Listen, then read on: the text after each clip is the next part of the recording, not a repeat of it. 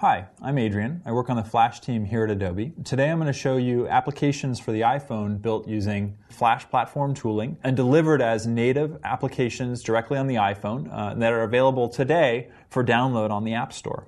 Here's an example of a game called Fickle Blocks, and you'll notice as I'm clicking in here and making these blocks disappear, just how quick and responsive this is. So I managed to get through a level in about 6 moves in less than 5 seconds.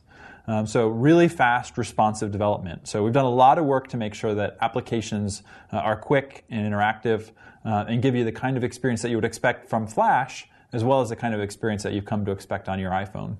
So this is a game called Chroma Circuit. It's the second application that I'm going to show you. And the way this works is it's a little bit of a puzzle game, so a little bit different interaction. I drag back and forth and interact with it.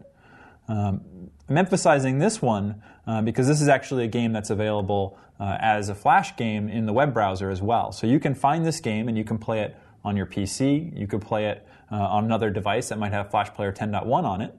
The difference, of course, is that in those environments you'd be playing it inside the browser. And here, it's not a browser-based application. On the iPhone, we don't have a browser plugin.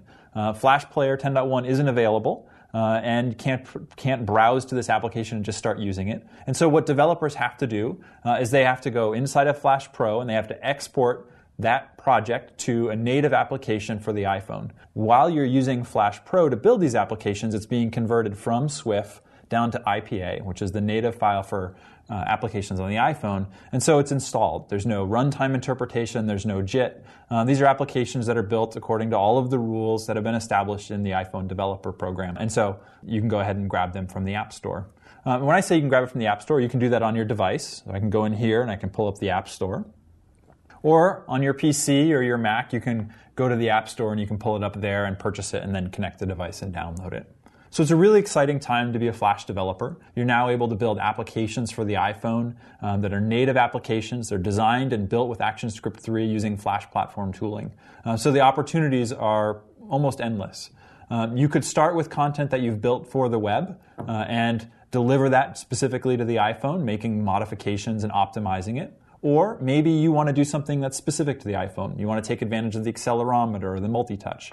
So those are some of the capabilities that we've exposed inside of these applications so you can take advantage of them as well. As a user, what's really exciting is that there are over 1 million Flash developers and designers that are out there right now building the best games on the web, the best experiences on the web, now able to deliver that for your device as well.